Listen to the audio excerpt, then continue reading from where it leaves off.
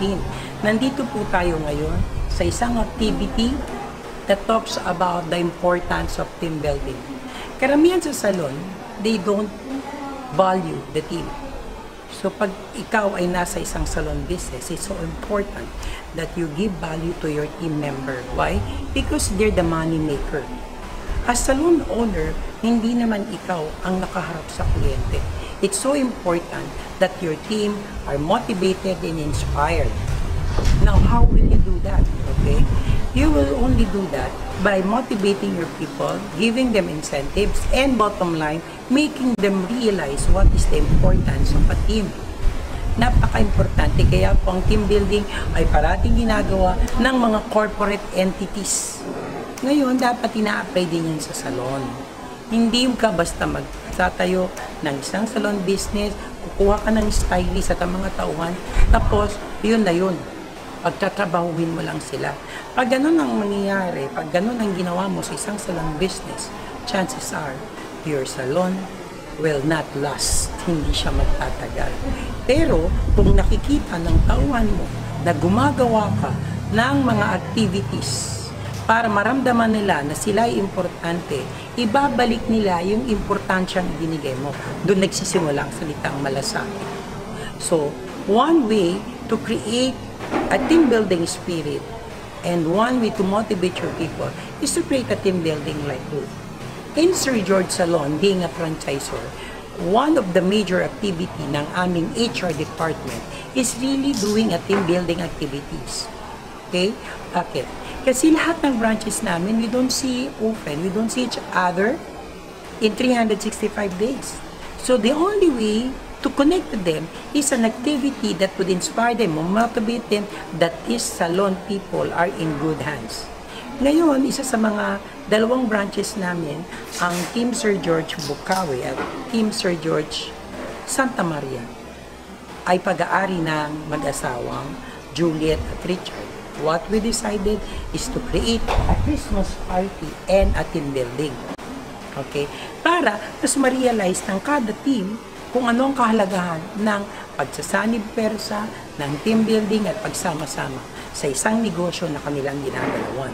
Para ang trato nila sa isang negosyo na salon ay ito ay isang matibay na samahan na mas pinatitibay kung ang bawat isa ay nagkakaisa. Later on, makikita nyo ang lahat ng activities na ginawa namin. Mag-uumpisa ang lahat sa isang motivational talk that explains the history of Team Sir George, its vision and mission, core values, para alam ng bawat Sir George stylist yung mission, vision ng kumpanya. Pangalawa, we emphasize the value of relationship. Okay? So doon namin pinapakita na walang halaga o no amount of money can equal relationship. Relationship is powerful more than any material things. Sumunod na ginawa namin ay naglabas kami ng motivational video that talks about faith, that inspire their faith, motivate their faith with the Lord, and their career as a passion, and the career is being the source of the income for the family. At ito nga, ang susunod na namin is the challenges to strengthen the effort of each team. As we always say, sa isang team building, united we stand, divided we fall. Kaya importante na may team building ang isang salon business. Stand, divided we fall. Okay. Importante, in a group, there should be a leader.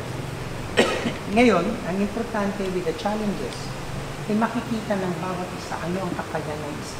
Yung mga bagay na hindi nyo nakikita o na regular operations. Na ito palang si Joy, mabilis itong pagtakbuhan na nakatapak. Ito palang isa ay kaya itong mag-conflict ng ganito. Ito palang isa ay mutangero, magaling mag-push ng moral. Doon yung makikita yung qualities ng mga kasama, especially yung senior. Being the senior. Now, ngayon, we are one.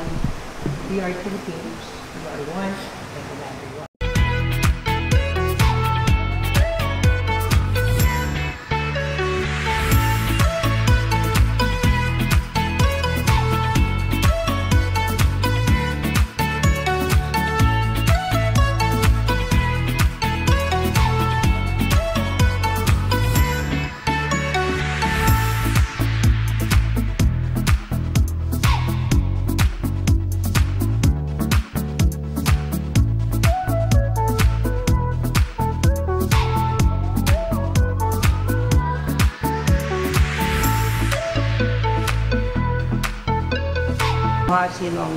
Anong klase nung trabaho yung ginawa?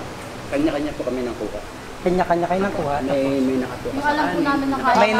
May nakatuwa ka sa kanin, may nakakuha na sa ulam, tapos May nagde-design. may nagde-design, tapos Yung pinakalalagyanan po namin. Kung saan namin siya nalagyan, yung plastic po. Yung pag-prepare po. dito, paano nangyari sa preparation? Kami po yung dalawang babae. Tapos kami Kayong dalawa yung Nag-ayos po Nag-ayos din. po dito. nagayos? Sila po yung Ano ibig mga sabihin boys. nagayos? Naglagay ng Inayos. plastic o nag-design? Nag-design po. Kayong dalawang babae and then Yung mga boys po yun. Kumukuha po ng food. lalaki ang kumukuha ng food. Ano napansin nyo? Pag may teamwork at mayroong division of labor, work is smooth at mas maayos. Second, pag naka-monitor, hindi basta kuha ng kuha. So, ibig sabihin, someone has to monitor.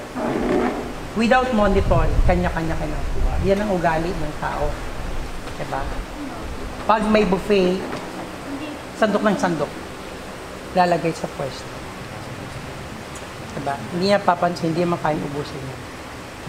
Kahit sa isang piging, sa isang pagtitipon, yun ang huwag niyong gagawin. Nagpapakita yon ng pangit na values. Okay, yan.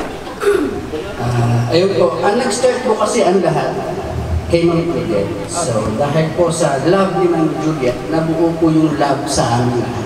Okay. So, sige, paliwanag. Ano yan? Yung ginawa namin, kasi December tayo ngayon, para siyang Christmas tree. lantern na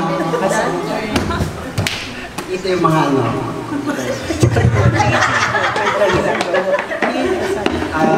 Bada ako yan sa ito at saka si Sir dito. Ito lahat nakapaligid sa amin. Yung tatlong ano, yung kasamahan ko.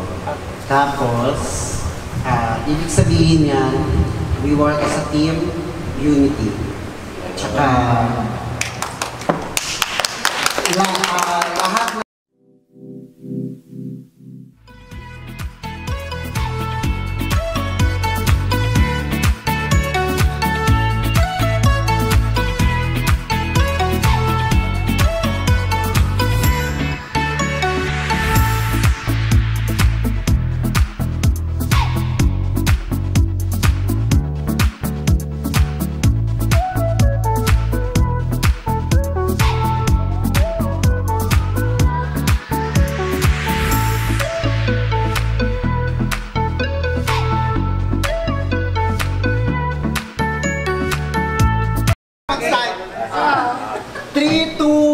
Arriba! Arriba!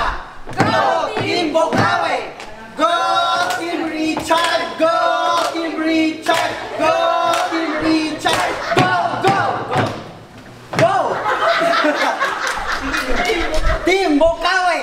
Wag magpapatalo! Okay, one team, one goal! Team Senators! Anong matanda natin? One team, one goal! Team Senators! 1, 2, 3. Tigil natin!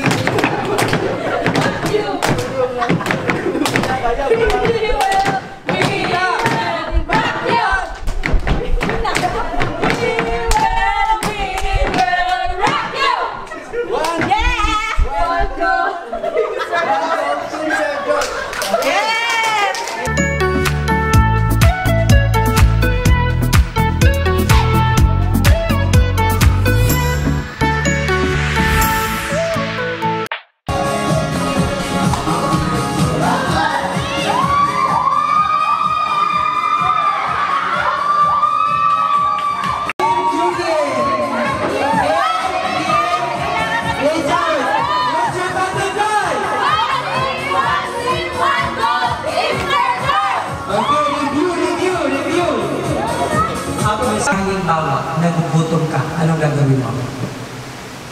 Pag nagugutom, kakain. Diba? Pag walang pagkain, anong gagawin? Kagawa ng paraan. Diba? Pag nakagawa ka ng paraan at nabusog ka,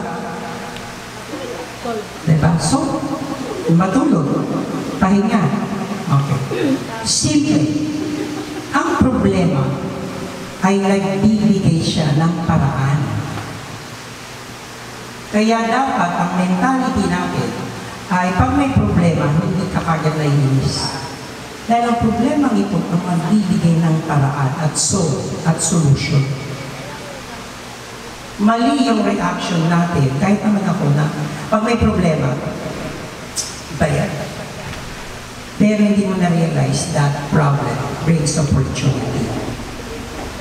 That brings you the opportunity to look for food to eat.